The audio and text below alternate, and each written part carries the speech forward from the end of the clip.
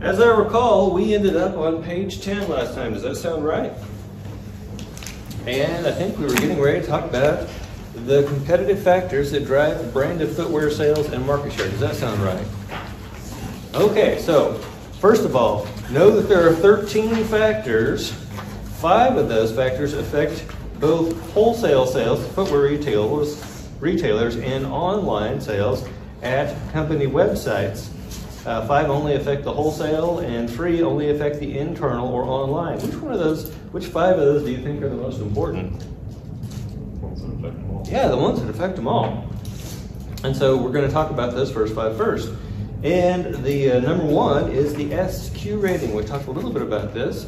Footwear shoppers consider this widely available and much publicized annual SQ ratings of the various brands of footwear compiled by the International Footwear Federation to be a trusted measure of how the company's footwear offers compare on styling and quality against competing brands.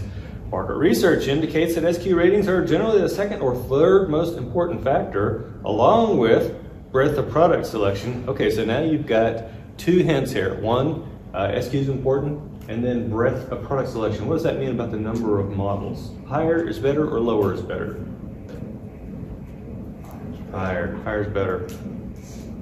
In shaping consumers' choices of which footwear brand to purchase, a company whose SQ rating constitutes, a company's SQ rating in a region is above the all-company average SQ rating, thus enjoys an important competitive benefit, competitive advantage on the styling quality aspect of its footwear brand, whereas below average constitutes a disadvantage. The more a company's SQ rating in a region is above the all-company average, the more that footwear shoppers in the region are attracted to purchase the company's brand, unless the company's higher SQ rating is undermined by number 1, charging a price premium or the added styling quality that the buyer considers too high or not worth the extra cost. Okay, now let's ask this. Can you charge more for a good shoe? Yeah. Can you charge crazy money for a good shoe? No. Number 2, unfavorable comparisons against rivals or other buyer-relevant features such as comparatively few models, styles for buyers to choose among, brand advertising, mail-in rebates, the appeal of celebrity endorsers, etc. So, common problems here with finance students. 1, they know that setup and teardown is a problem it creates costs, so they want to run as few models as possible. They don't want to spend money on advertising. They don't want to do celebrity endorsers. They don't want to do the other stuff that actually helps you to sell shoes. So don't fall into that trap yourself. Now, by the way, you've got to be, if you want to do well with SQ rating, you have to be above the industry average. Do you know what the industry average is going to be? No, you only know what it was last time, right? And so you're basically having to make a guess. Are people going to massively improve their SQ ratings? If so, and you want to be above that average, then you have to work even harder to get your SQ where you want it to be. Okay, number 2, number of models and styles. Companies offering comparatively fewer models and styles than rivals risk losing sales and market share to competitors offering greater selection, unless they offset their narrower selection with other appealing competitive attributes such as lower price, higher SQ rating, higher appeal of celebrity endorsers, and so on. By the way, everything we're talking about here is called a ceteris paribus argument.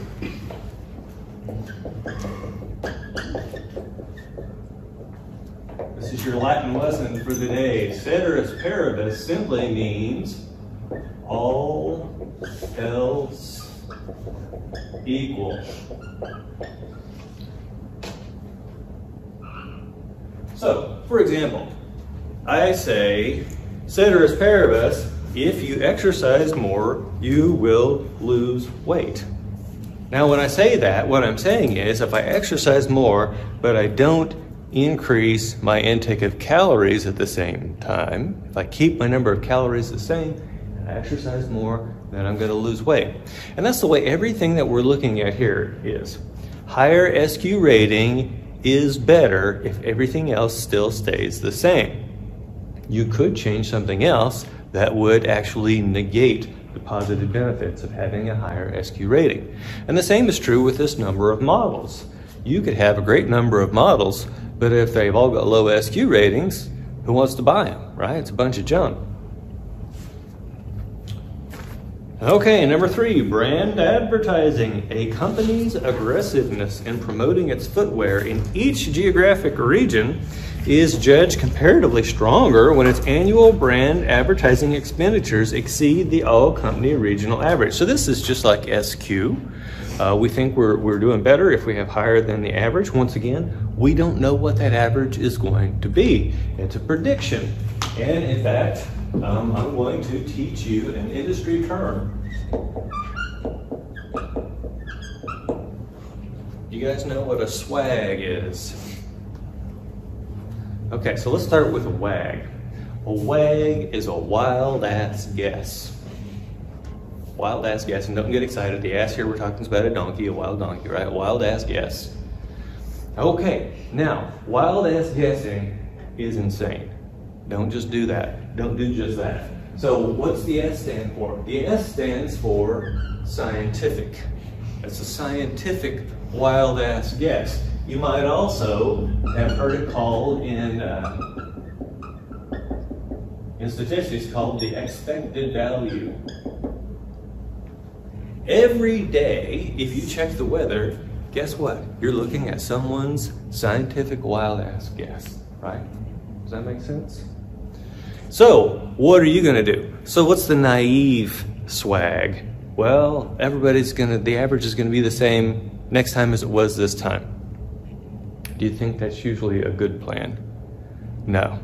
Trying to figure out where things are going, what people are trying to accomplish, is gonna help you to make better swags than just the naive assumption that everything's gonna stay the same.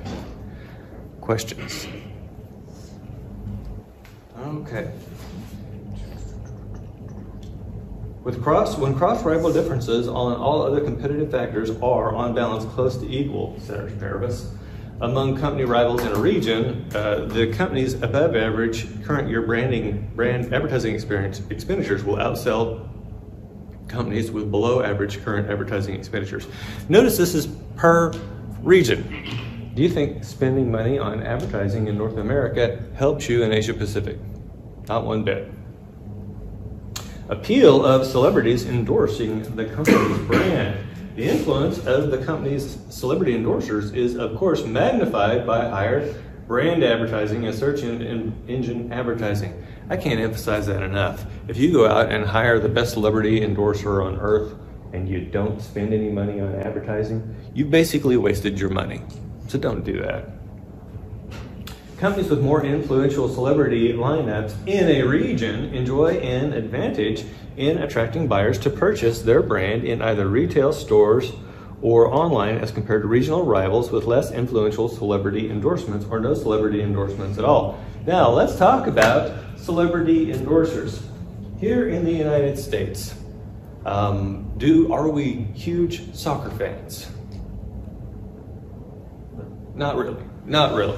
The rest of the world, that's the sport of the rest of the world, right? If I say the name Lionel Messi, do you know who that is? He's like a big old soccer player, or they would call it football. Now, the question is this. Do you think having Lionel Messi as a celebrity endorser in the United States would be as effective as having him in Latin America? No. So it turns out that these endorsers have different appeal to different regions. And in fact, one of my student teams who won said one of the things that they did is they looked and saw where their marketing efforts were weak, so a region, and then they looked for celebrity endorsers that had especially high appeal in that region. And so by doing so, they were making really wise use of their celebrity endorsement money. Does that make sense? Okay, image and brand reputation. The image rating for each company in the industry is based on number 1, its global average branded SQ rating, number 2, its global average market share of total footwear sales, and number 3, its actions to display corporate citizenship and conduct operations in a socially responsible manner over the past 4 to 5 years. past 4 to 5 years. So with this socially responsible stuff, can you just like throw a little bit of money at it once and expect to see results? No. You have to stick at it with what, 4 to 5 years before you start to see any results? Does that make sense? I mean, because you could be, let's think of a terrible company. Name a terrible company. BP, British Petroleum? Okay, and why are they terrible? Because of what they did in the Gulf? Yeah. Yeah. Okay, so let's assume the people at BP are evil bloodsuckers. And now they've come out with, and they actually did, they're like, now we're investing in renewables. Do you buy it? No. What if they did it for 2 years in a row? Do you buy it? No. They're gonna have to stick at it for 4 to 5 years before you start to say, well, maybe they have turned over a new leaf, at which time they'll probably have another well get sheared off in the Gulf of Mexico and we'll be right back to where we were. Okay, let's see. Prior year company image ratings, brand reputations of rival companies have a moderately strong influence on brand choices and footwear buyers in the upcoming 12 months. In other words, there's a little bit of a reputational thing there. If you had a good image rating last year, people are slightly more likely to buy your stuff this time around. And it's interesting, this brand loyalty, that's basically what we're talking about here. Do you think it's higher for some things than other things? Yeah. When I was a kid, there were big fights between the Coke people and the Pepsi people. And then there were fights between the Ford people and the Chevy people. And some of the stuff I can't say, but they would say Ford stands for fix or repair daily and stuff like that. And there would be fights, right? Do you think athletic footwear has that same brand loyalty? You know, probably not as much. My default is to always buy the same brand, but when I can't find any of their shoes that fit me anymore, I'm really easy to switch. By the way, have you guys noticed that if you find a pair of athletic shoes that you like, you damn well better buy 4 pair of them, because the next time you go to buy them, they won't be available. Because they just keep changing the models so often. Okay. Companies with prior year image ratings above the industry average have a meaningful edge over rivals with below average image ratings in attracting buyers to purchase their brand and recruiting additional retailers to stock and merchandise their footwear brand for a period of 1 year. What do you think is better for you, to have more people selling your shoes or fewer? Yeah, you'd always want more. And so this image rating is going to help you attract more retailers, so that's important. But this only lasts for 1 year. After that, it's what have you done for me lately?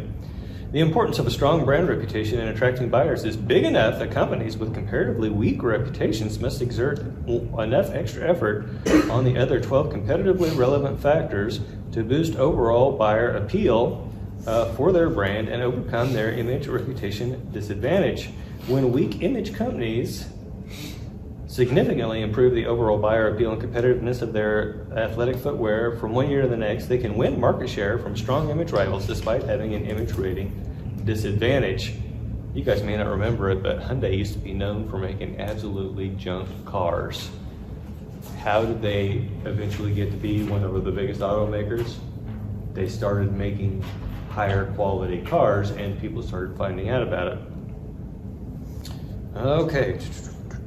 Should companies with once weak brand reputations continue to improve their overall image ratings over a period of several years, they can turn a liability of weak brand reputation into a strong brand reputation and a competitive asset. Notice that this is also requiring continuing efforts. There are no magic bullets to fix a weak reputation. Now let's talk about the 3 things that are involved in your image and brand reputation. Number 1, your SQ rating. Can you totally impact that for the coming period? You absolutely can. Number 2, the global average market share of total footwear sales. Yeah, you can really change that from period to period. And both of those, so far, we're talking about things that align with the goal of financial management. But what about number 3? Do you think corporate social responsibility is necessarily required to maximize shareholder wealth? Now, noting that business ethics, we say in business ethics that the basement of ethics is the law, right? And so we're going to assume that we are in agreement, or we are in sync with all the laws and regulations. We're not making kids make our shoes. We're not poisoning the environment. We're doing all the stuff that we're supposed to do. So the corporate social responsibility spending on top of that, do you think is necessarily going to give you a big boost? No. Any questions on that? Okay. Let's see here. Okay, so now we're going to look at the 5 that only affect the wholesale sales. Number 1 is the average wholesale price for branded footwear sold to retailers. How a company's average wholesale price for branded footwear in each region compares to the wholesale prices of a competing company is an important competitive factor. Once again, we're talking about a ceteris paribus argument. You can have really cheap shoes, but if they're crap, people don't necessarily want to buy them. Charging a higher price than rival companies puts a company at a price-based competitive disadvantage against lower price rivals, whereas charging a lower price gives you an advantage over higher price rivals. Big cross-company price differences matter more than small differences and much more than tiny differences. So if you're only a little more expensive or a little bit cheaper, probably not a big deal. But when you start to see some pretty big gaps, then it starts to impact you pretty big. But the more important price-related consideration affecting a company's unit sales market share is the amount by which its wholesale selling price to footwear retailers in each region is above or below the all-company average in each geographic region. Does that sound familiar? Yeah, we're looking at the average of what the competitors are doing. And once again, the more that you are above this average, the worse it's going to hurt you. The more you're below it, the more it's going to help you, yada, yada, yada. Okay, let's see.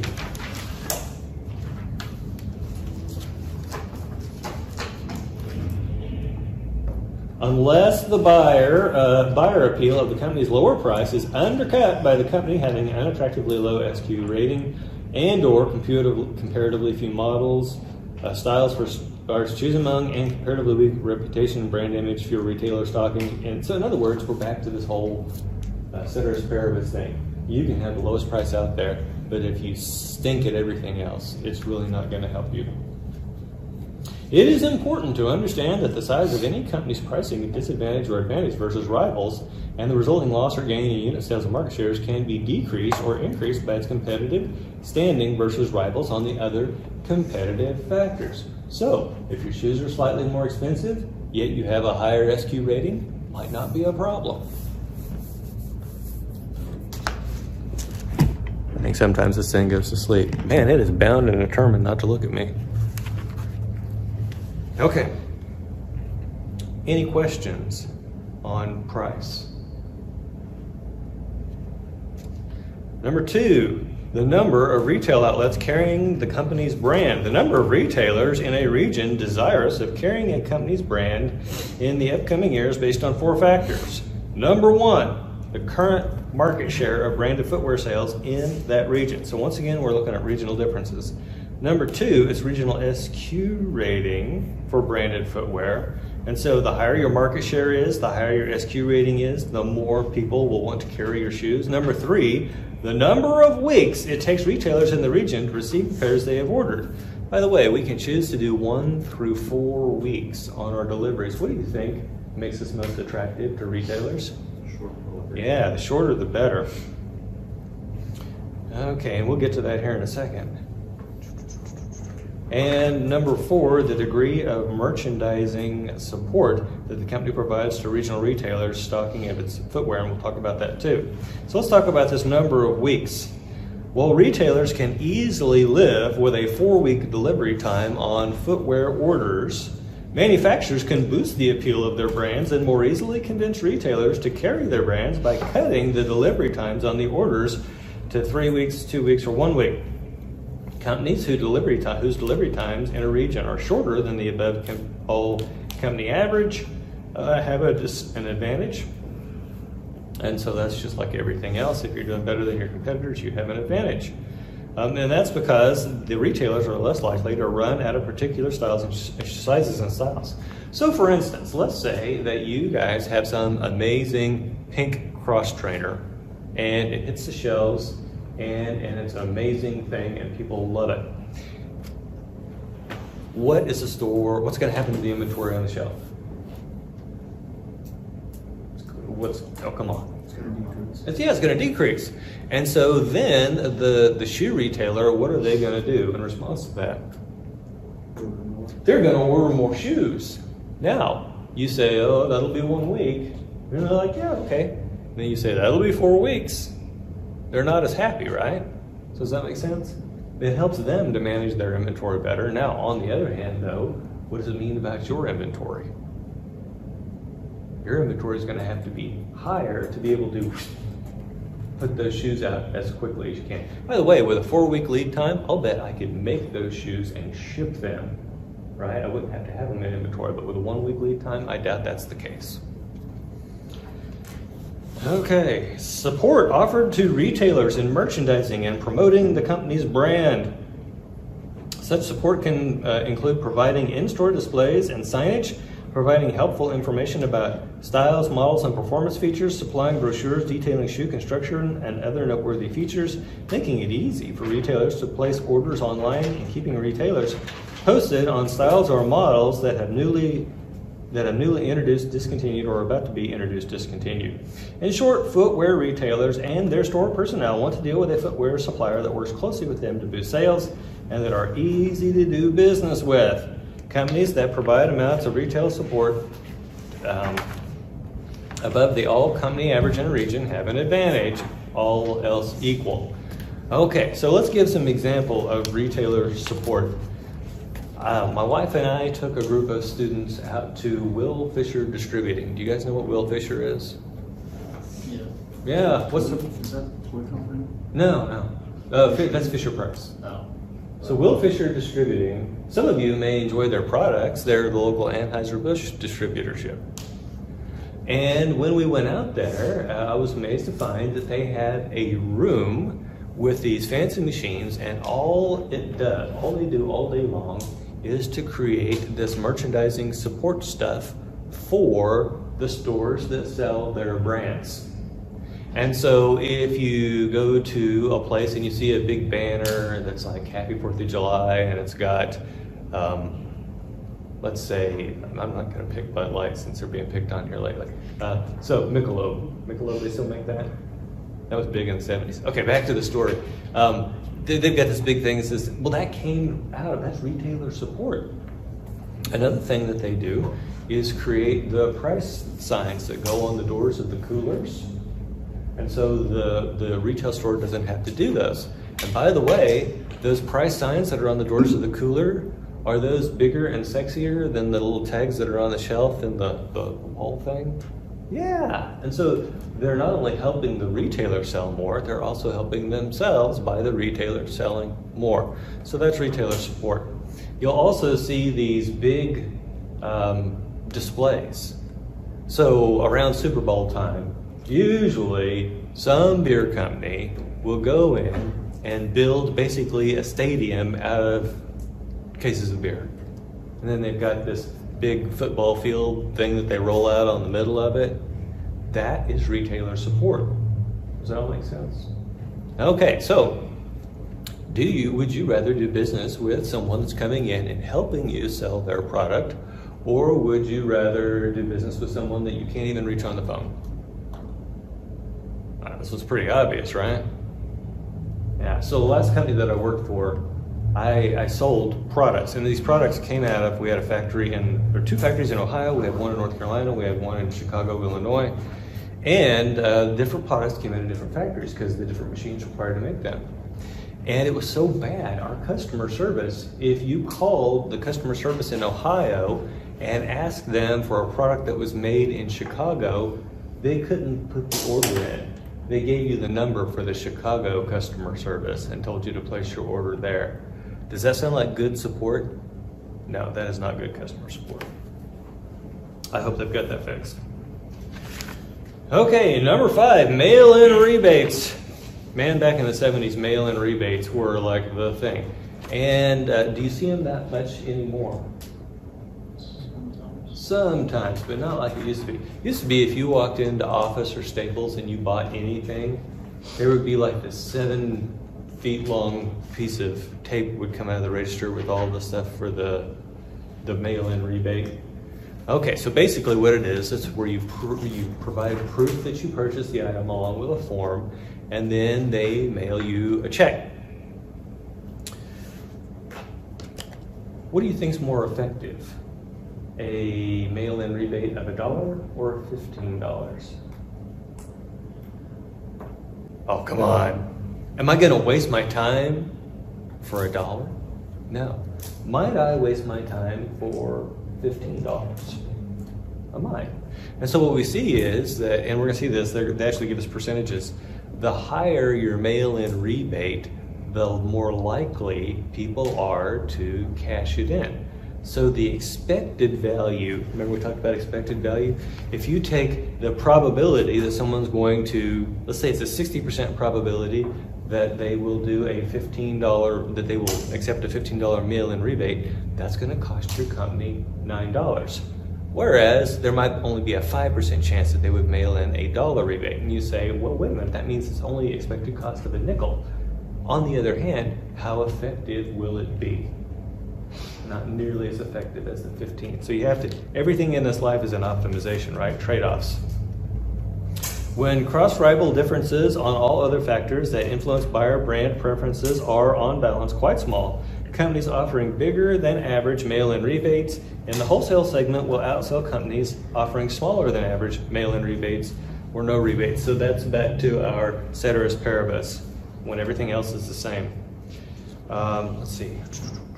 Any questions before we jump on to the internet stuff? Did you guys know that shoes were so complex? I mean, you think when you need a new pair of shoes, what do? You either go down to the shoe store or you jump on Amazon. And it's just amazing what is behind all of this. I recently took a tour of the Springfield Underground, and they store groceries out there. And the lady that's in charge out there told us that before your groceries get to you, they have likely passed through 4 to 5 different warehouses and distribution centers. Does that blow your mind? It blew my mind. Okay, now moving on to the factor of internet sales. Average retail price charged at each company's regional websites. By the way, your websites are by region. Charging a higher online price puts you at a disadvantage, a lower puts you in advantage. And it's basically the same idea as it was with the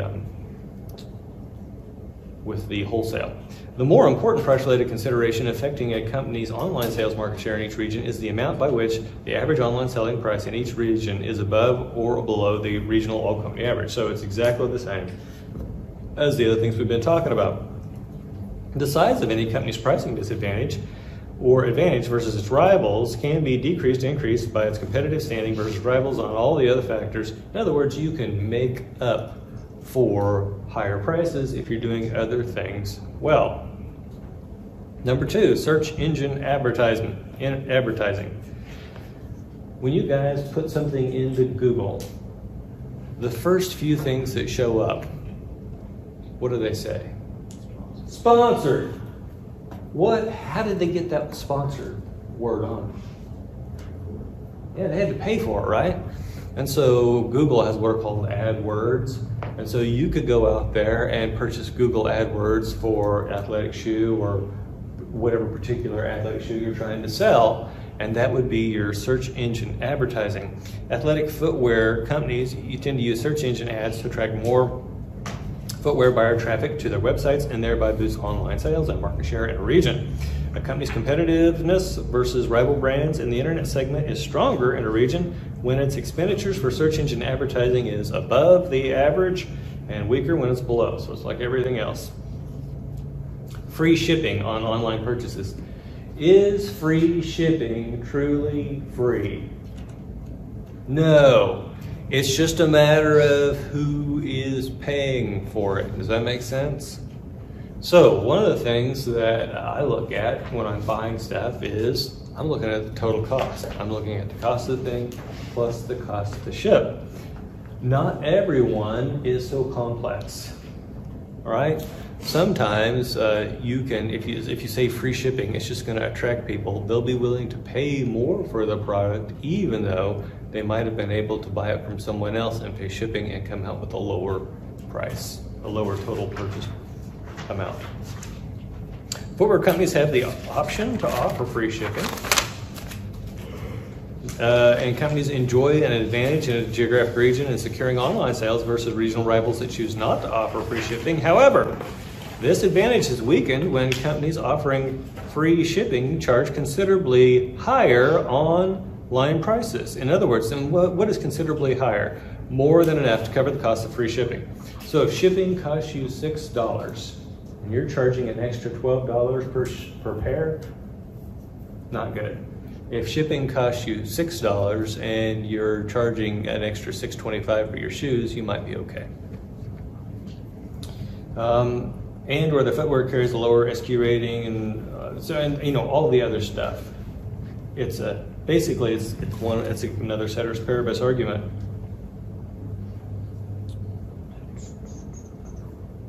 Okay, so offering free shipping if you don't raise the price along with it, what's that going to do to your profitability? Yeah, it's going to lower your profitability. What's that going to do to your earnings per share?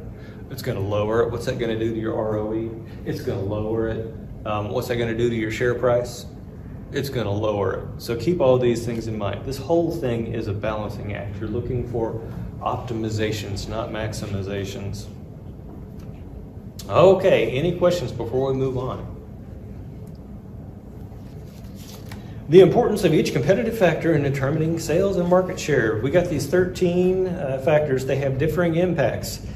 This, by the way, this paragraph is exceedingly important.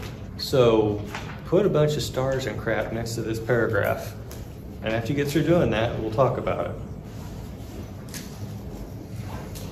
As a general rule, the three most important competitive factors affecting buyer brand preferences, pairs sold, and market share are the price, the SQ rating, and the number of model styles offered. Those are your big three. So when you're thinking about basically the weighting, W-E-I-G-H-T-I-N-G, the weighting of these factors, those are weighted more heavily. The next most influential factors include the appeal of celebrities endorsing the various rival brands, brand advertising, search engine advertising, company image, brand reputation, the number of retail outlets stocking the company's brand of footwear, and free shipping. The competitive advantages, disadvantages associated with the difference in the number of weeks it takes to deliver retailer orders, the size of mail-in rebates, and the comparable amounts of support provided to retailer in merchandising and promoting their respective brands weigh the least heavily in determining buyer brand preferences in each company's regional unit sales and market share. Now, they've basically given us what, 3 tiers there? And so you see there's the top 3, and then there's a middle group, and then there's the bottom group. Does that mean that you can totally neglect the bottom group and be just fine? Absolutely not. But when you're looking at where to put your focus, where to put your money, I'm gonna go with the first 3. And then if you've still got brain power and money left over to do other stuff, then I'm gonna be looking at that next group. And after that, if you've still got brain power and money left over, I go look at the 3rd set. Also, if you think about the reputation of the company falls in the middle tier. Is that right? It falls in the middle tier. Now, remember we said that that thing is a combination of 3 items. And one of those is corporate social responsibility. So if we're looking at something that only composes a part of one of the mid-tier items, do you think it's extraordinarily important to doing well in the game? No, man, we're talking about, so we've got our important stuff, we've got our middle stuff, and we've got our bottom stuff. And the reputation here is in the middle. And corporate social responsibility does contribute to that, but it's only one of 3 factors. And so we're looking at 1/3 of the middle factors is this whole corporate social responsibility thing. Have I seen people do well without spending much on, or anything on corporate social responsibility? Absolutely. Have I seen people spend a bunch of money on it and not achieve anything? Absolutely. Have I seen people win even though they've been doing this corporate social responsibility? Yes, but only if they do it consistently, year in, year out. By the way, at some point in the game, you're gonna say, holy crap, we don't have enough money. And then what are you gonna start doing? You're gonna look for areas to cut costs. And one of those areas that's not going to immediately impact you is corporate social responsibility, that kind of spending. And so what are you gonna do? You're gonna cut it. And what is that gonna do to the impact of all those years that you've been investing in it? It goes away, right? And so, you know, feel free to do whatever you wanna do on that, but I'm just telling you, due to this nature of it having to be a year in, year out kind of thing, and it's an expenditure that doesn't produce anything immediate in value for the company, it's one of the things that are more dangerous for you to play with in the game. Okay, let's see. While knowing precisely what these weights are might seem helpful or even essential, such knowledge is not as useful as you might believe. And then we're going to explain why that is below. So let's talk about the cheat sites. Undoubtedly, some of you have already gone out and you have Googled the phrase, how to win the BSG. Undoubtedly, and I don't blame you, I would too, right? And undoubtedly, there's going to be someone who has claimed that they have inside information on what the weights are. By the way, these guys are telling us the relative weights of these things. But these crackers are going to tell you that they know, well, this one is 0.3792 and this one is 0.0042, and they are full of crap. But even assuming they were correct, it's not going to be as important as you might think. And that's what we're going to talk about next. How much each competitive factor matters is not a fixed amount. Big price differences in a region matter a lot in accounting for differences in brands sold. But as the spread between the highest price company and the lowest price company becomes smaller and smaller, the weaker that is that impact. And so big differences multiplied by a weight are going to be greater than smaller differences multiplied by the same weight. And so what's more important than knowing those individual weights is knowing what the differences are in your industry. And you guys are going to be getting reports that tell you exactly what's going on in your industry. And so it lets you know where you're at and helps you figure out these differences, which we are now being told are more important than the weight. If everybody is charging the same price, then price has a 0 impact because they're going to take that price weight and multiply it by 0. Therefore, how much price matters in determining a company's unit sales per market in a region is not a fixed amount, but rather is an amount that varies from big when the differences are big to small when the differences are small to 0 when all the prices are the same.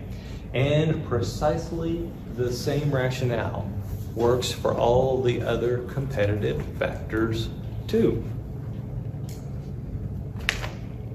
Next page. When a company's competitive effort on each of the relevant competitive factors in the wholesale or internet marketing segments for branded footwear approximates the all-company averages in a region, then its resulting unit sales volume per unit sales and market share are in those two segments will also approximate the region's all-company sales market share averages.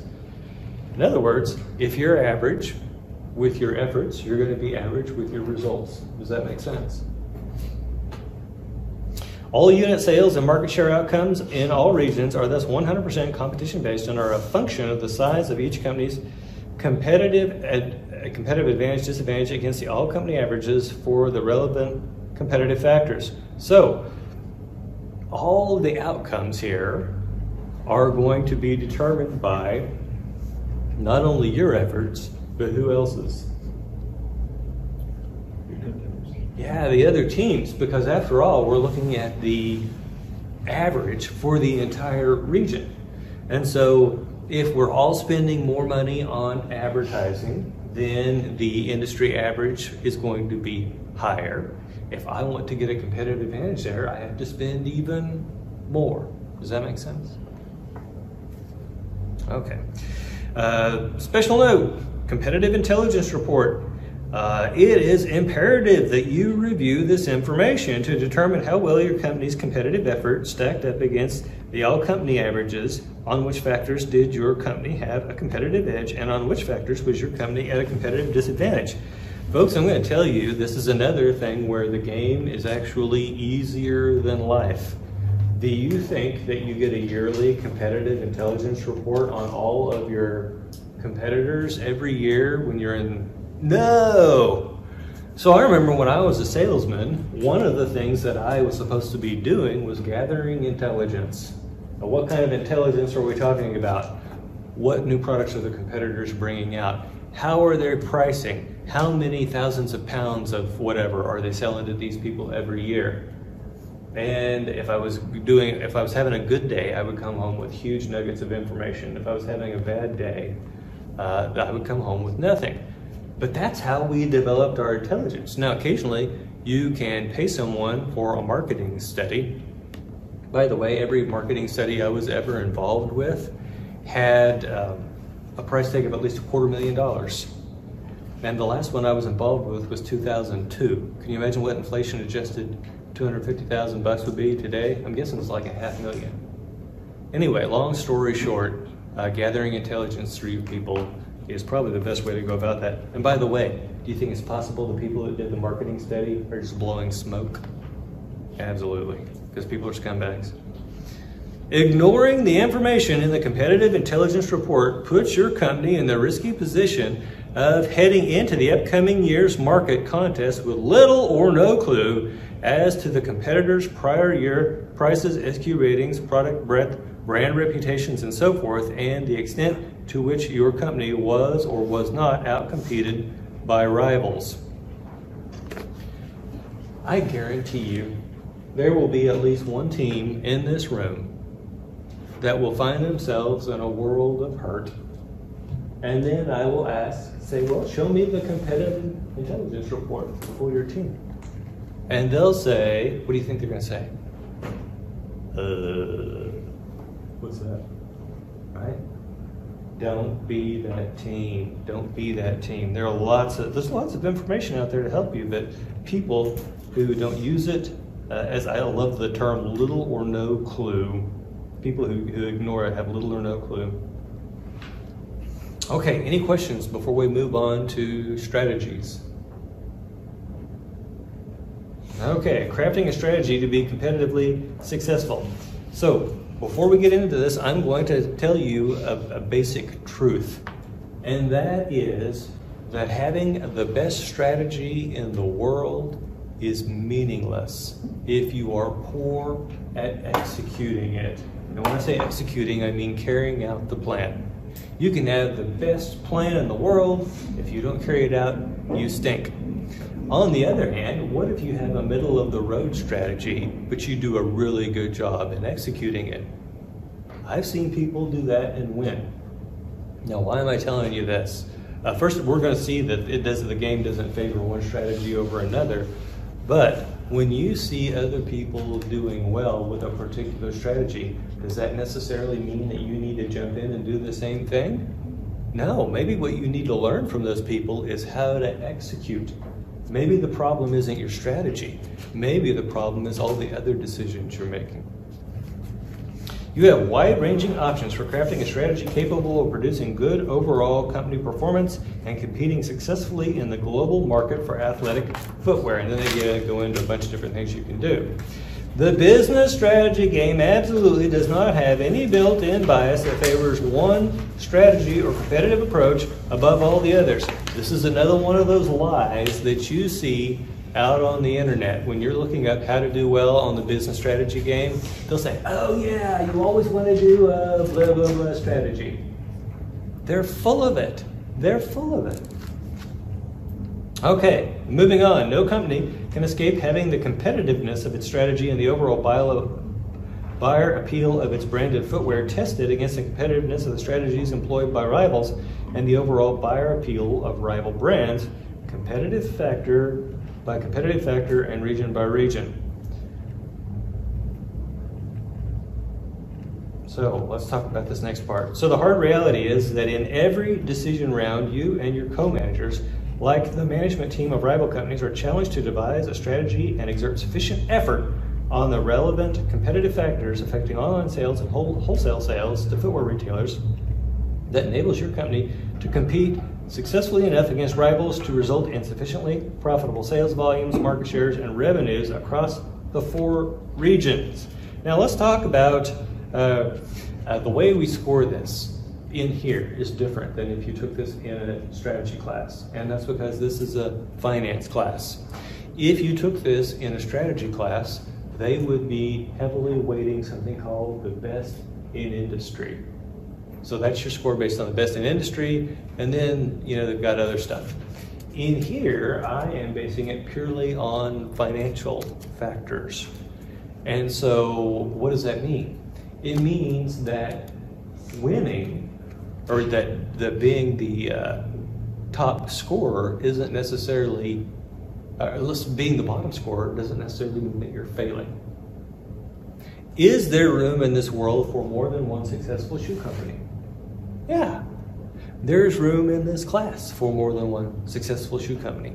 In fact, I hazard a guess that each, and I've had it happen before, I've had industries where every team basically got an A on the game, because when I'm not doing that best in industry stuff, I'm not creating any losers. If I'm not creating losers, who do you think is? Y'all are sitting here, right? You guys create winners, losers. I'm not gonna, it's called force ranking. I'm not gonna force rank anyone to be on the bottom. You could be doing a great job, and you just happen to be the 4th scoring team, right? Does that make sense? Okay. The competition-based exercise where your company's management team competes head-to-head against, they're saying the strategy game is a competition-based deal. That's just like in the real world. And just like in the real world, it's the financial results that matter. Let me ask you this. I mentioned this last time. Should maximizing your market share be your goal? No. I want you guys to keep in mind throughout this entire class, throughout this entire exercise, what is the goal of financial management? Someone in here knew it last time. What's the goal of financial shareholder, or maximize shareholder value? Yeah, maximize shareholder wealth. Maximize shareholder wealth. That's the goal of financial management. I want you to keep that in mind. And when you guys are doing your presentation, what I'm going to be looking for is, did you even consider the goal? Did you consider that? Did you make that one of your priorities or your top priority? Now, the second thing is we're getting ready to get into Unit 1, which is over capital structure. And we're going to talk about how every industry, there's a theoretical, optimal capital structure. And what that means is that it's a structure that the company should strive to maintain over time. If you just let your debt mature what's going to happen to your debt to equity ratio over time? It's actually going to go down. If you just allow debt to mature, that means I'm paying it off, right? As I pay off the debt, eventually I get down to zero. You're no longer at that optimal capital structure. And so that's one of the things you need to keep in mind as you go along. Let's say you are growing by leaps and bounds, and you're using internal equity. By the way, what's internal equity? Where does it come from? Balance sheet. Okay, so we can find this internal equity on the balance sheet. By the way, the balance sheet, we've got assets, we've got liabilities, we've got owner's equity. And over here in the owner's equity, you've got the money that was paid in. So you've got common stock, and you've got additional paid in capital or capital surplus, whatever you want to call it. And then there's an account that's called, accumulated retained earnings. That is your internal equity. Now, where does that come from? When the company's making money, any company the money makes and doesn't pay out as a dividend becomes accumulated retained earnings. That's your internal equity. So let's assume that you're doing really well and you're growing your company leaps and bounds, and you are funding all of your new equipment because you can with this internal equity. What's that going to do to your debt to equity ratio? Increase it. It's going to decrease it, right? Because you've got debt on the top, it's staying the same. Let's assume it stays the same, and this bottom keeps getting larger, larger, larger. You're dividing by a larger number, you get a smaller number. Does that make sense? And so you can easily lose control of your target of your capital structure. And so as you go along, you've got to make adjustments in order to keep that at that target level. So those are like two big things that I'm going to be looking for when you guys are doing your presentations. Go ahead and write that down. Number one, did they follow the goal of financial management? And number two, did they strive to maintain their target capital structure?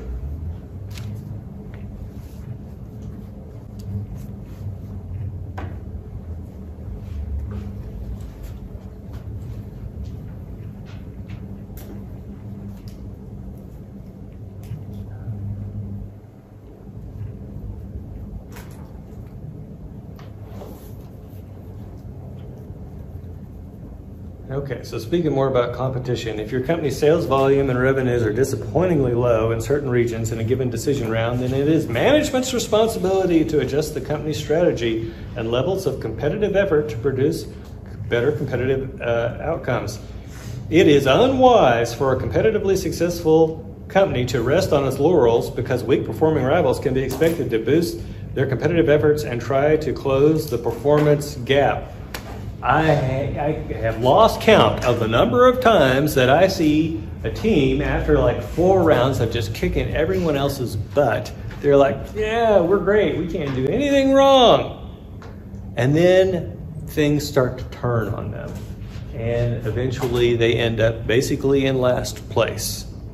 And so don't be like that. You've got to stick with it all the time. Do you think this really happens in real companies too, where people, oh yeah. So let's think about Xerox. Do you guys even know about Xerox? So back in the day, way back when, if you wanted a copy of something, you had to sit down and write a copy of it. Well, then we got this machine moving forward in time. Xerox came up with this machine that you could actually just put the sheet of paper on the glass, hit the button, and then it would the copy would come out, and it looked almost the same as the thing you were copying. It was a miracle. And so Xerox was selling these things like crazy and making money hand over fist. Xerox thought it could do no wrong. Xerox was actually funding a laboratory out in California, in Palo Alto, that was coming up with all sorts of amazing stuff, like computers and all sorts of crazy stuff. And every time that these scientists would go to Xerox management, they'd say, well, we really don't want to take the focus away from copiers. By the way, do you think they were able to maintain their competitive advantage in copiers? No. Most copiers these days come out of Asia, right? What about the products that they turned their back on? Well, how about the computer mouse? Have you ever used one of those? That was developed in Xerox Lab. Do you know how much money they got off the computer mouse? Nothing. The graphical user interface that we have on Windows, where you go around and point and click and stuff, developed by Xerox. Do you think Xerox ever got a penny off that? No. So much of the stuff that they developed at that research lab could have been highly profitable stuff. But instead, they had this victory disease where they thought they were great, and they thought all they had to do was to continue to churn out copiers. Don't be like that. While achieving attractive sales volumes and revenues in the world's athletic footwear marketplace is necessary, it is not sufficient to produce the best profit outcomes. For a company to rank among the industry's top performers, its net revenues must cover costs by an amount that results in profitability. So sales is only half of this thing, right? You got costs too. Good profitability requires not only sufficient competitive success to produce attractively large revenues, but also consistent managerial success and operating the company cost efficiently. Operating inefficiencies and wasteful spending impair a company's profitability and overall performance. So you got to look at two sides. You got to look at money in, and you got to look at the money going out. Don't waste your time searching for some magic bullet or undefeatable strategy. There is no such thing. It is conceptually impossible for there to be some pre-selected surefire strategy or some undefeatable combination of competitive efforts actions that is guaranteed to produce sufficient sales, market shares, and revenues to propel a company into the ranks of the top performing companies, irrespective of the strategies and competitive actions undertaken by rival companies. It is deeply flawed thinking to believe that some predetermined level of competitive effort could be built into the business strategy game that will always turn out to be competitively powerful enough to deliver great overall company performance, irrespective of the strategies, actions, and decisions of rivals. I guarantee you, if we played this game twice, do you think we would have the same outcome? No. What are you going to do? You're going to take what you learned the first time around and you'll apply it to the second time. You're not, unless you're insane, you're not going to be doing the same things that led you to have problems in the last game. That's exactly like the real world. And so you're going to learn from the prior period, you're going to apply that to the next period. In fact, you'll see that as we go from year 11, 12, 13, and on to 18. But what's the point here? Because every time this thing runs, it's a different game. There is no possible way for there to be a surefire magic bullet strategy. Be very wary about following the advice of outside sources. You are well advised to be highly skeptical following the advice and tips regarding what to do or what works best that come from prior participants in a business strategy game exercised at your school from sources you discover online. Why? Because the specific actions and decisions other companies in your class have previously made and are likely to make in upcoming decision rounds are certain to differ, perhaps by a little, more likely by a lot, than those that occurred previously in other industries. To put it a bit differently, the chance that the head-to-head competition and outcomes, whatever the past industries produce the tips and advice you have gotten, will closely match the levels of competitive effort in each region that the companies in your industry have already undertaken and will undertake in the future is very small, certainly under 5% and more likely close to 0. The most accurate and dependable source of information for guiding your efforts to compete successfully is always found in the competitive intelligence report you receive after every decision round. Did you guys get that? Put a bunch of freaking stars on that. A bunch of stars on that. You need to look at that competitive intelligence report. And I would tell you that there is another document that is equally important. Hopefully you've got a printout of it right now. And in fact, one of the things when I asked students what made you so successful, they said, we read the player's guide, right? That's how you're going to know what you need to do. Okay, next time we will be talking about making decisions. Are there any questions?